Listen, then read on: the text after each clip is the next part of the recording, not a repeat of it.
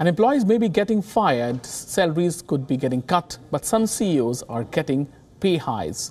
Now, Blackstone CEO Steve Schwarzman, he has received a total of $1.2 billion in pay and dividends last year. It's according to a regulatory filing. This includes over $1 billion in dividends from his Blackstone shares and $253 million in compensation.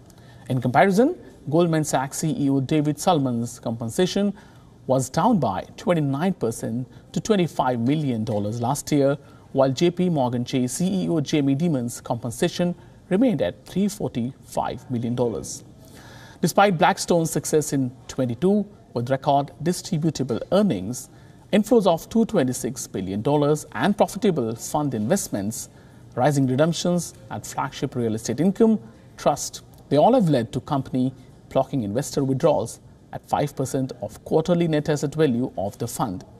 Blackstone ended quarter with $974 billion of total assets under management, a declared quarterly dividend of 90 cents per share.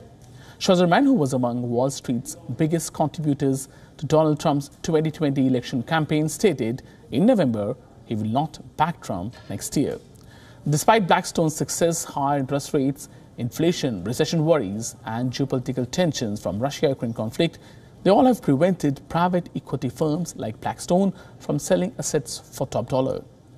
Company's net profit from asset sales were down by 55% to $366 million during fourth quarter of 22. It's down from $87 million a year earlier.